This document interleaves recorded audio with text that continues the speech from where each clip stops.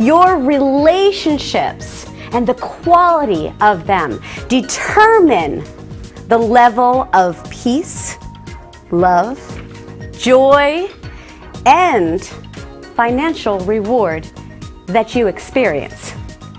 For over 15 years, I have been helping companies improve their bottom line, increase their sales, improve the relationships with their customers, and improve the morale within the organization.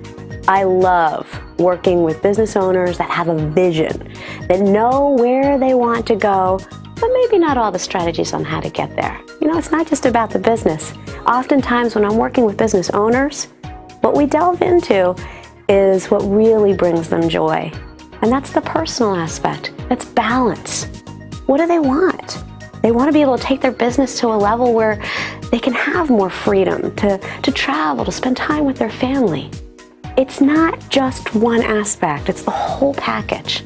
The third step is the reaching out step, because your relationships are so important to your growth and your success, and learning how to communicate most effectively will help get you there that much faster.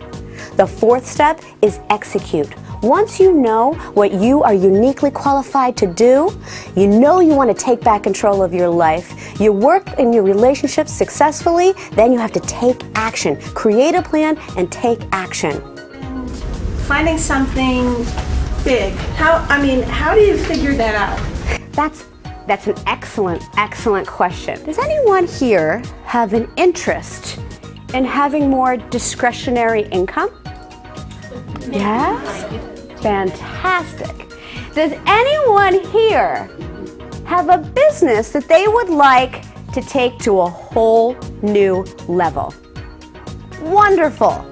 Does anyone here have an interest, have a desire to have a loving, passionate, fulfilling relationship? All right, we're on the same page here. Fantastic. I love it. Everyone has a unique gift. And if you're frustrated or tired, you're probably not using that unique gift. So finding that is really important. And I have a gift. I do. Hello and welcome to Community Forum. My name is Heather Hansen O'Neill and I am your guest host this evening. When I host a show, we focus on inspiration, connection, and contribution. I have seen some of your fantastic tall tales that I think you start with a shred of some truth in there, and then you elaborate so much that it becomes this intricate, amazing tale. And the way you tell it, you incorporate your body into the story too, that makes it so funny. And so were you always funny, like able to be, be able to be humorous, or is this something you learned?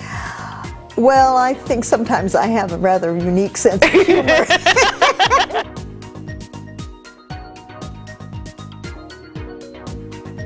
My most recent exercise in overcoming fear was climbing a mountain.